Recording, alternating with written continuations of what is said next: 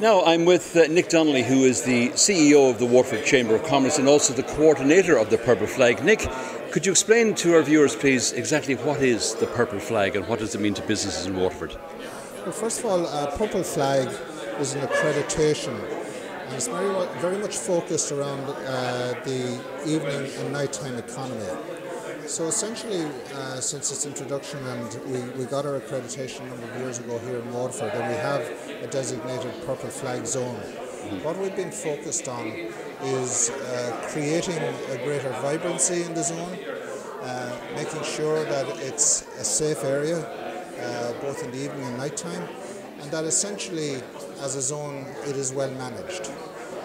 But if I was to single out what it's mostly about, is just to create that greater vibrancy, and that the businesses in the zone and the stakeholders involved with promoting and creating a Purple Flag momentum, that they are working together. So it's as much about collaboration and also vibrancy. So really it is a matter of getting these businesses all to pull together, work together, think together, act together.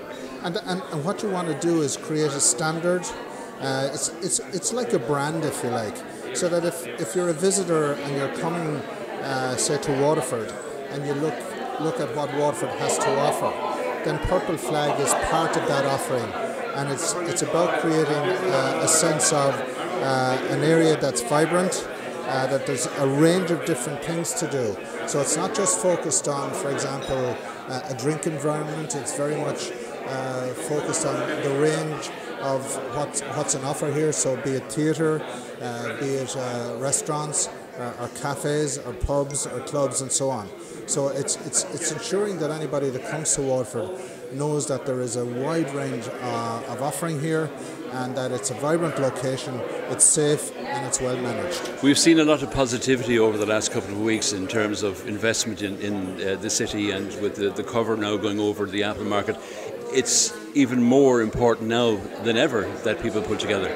Well, absolutely, and you know, people now expect standards. They want to see that when they come to a location that they're not disappointed, because if they are disappointed, they won't come back. Yeah. So and this obviously is not just about visitors, but particularly around visitors. When they come to Waterford, we want to make sure that their experience is a really positive experience, and that they come back to Waterford time and time again, and they'll spread the good word about what Waterford has to offer. Great. It all sounds very positive. The very best of luck, and we'll talk to you again, I'm sure. Thank you very much, Nick. Thanks, Roddy. Thank you.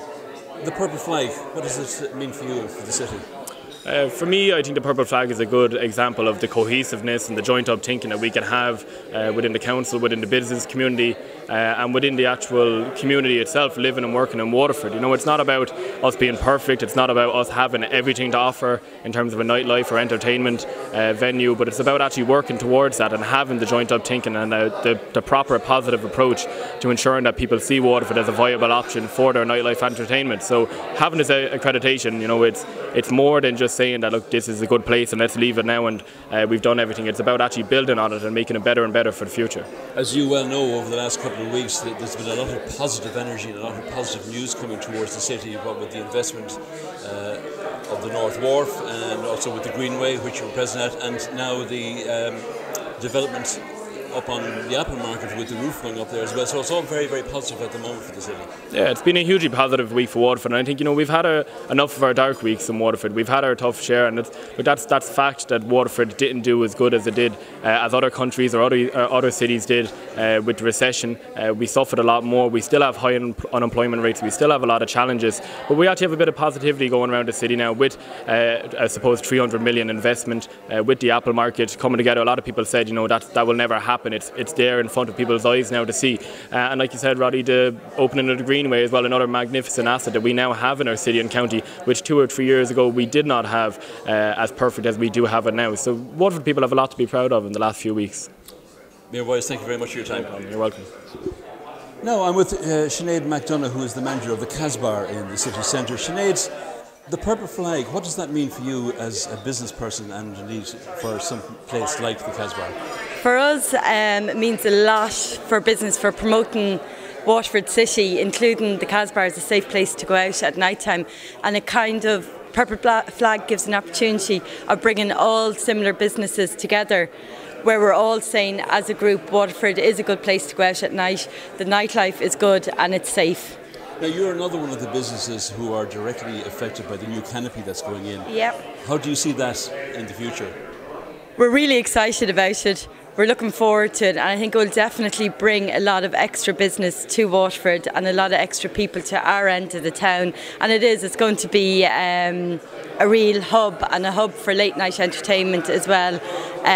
So we're very, very positive about it. Great. Thanks very much indeed for your time. Thank you. Mr. Flash Gordon, you haven't got the suit on you? No, not yet. No. What does the purple flag mean to you? The purple flag is all about a vibrant and safe city centre in Waterford. It kicked off about 3 years ago.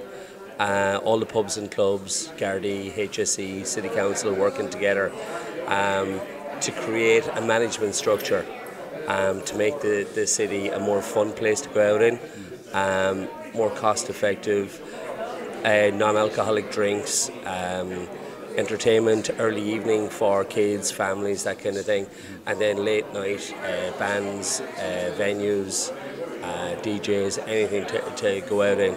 Not necessarily having to drink alcohol, so a lot of us are putting on coffees, cappuccinos late night, non-alcoholic drinks, and just making sure people have a good night out no matter what they're looking for. How have Waterford been doing up to this point? 3 or 4 years ago, not so well, but with all the stakeholders working together, statistically, it's a lot safer city, 32% safer than 3 years ago. So I think it's more vibrant. There's more of a choice. Like we've Davy Max with an award-winning gin bar, Revolution with an award-winning whiskey bar, craft beer. Shorts is a late-night music venue, nightclubs. So there's a good choice and variety of what to do. And it's got to get better, hasn't it? With the new canopy that's going up there at the moment, that has to be something good and positive that's happening in the area. Absolutely.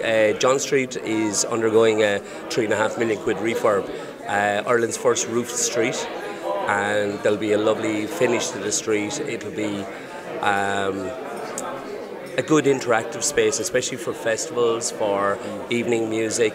There'll be a lot of outside seating, so for people to gather, sit, relax, enjoy a glass of wine, coffee, something to eat. Great. Thanks a million for your time. You're very welcome.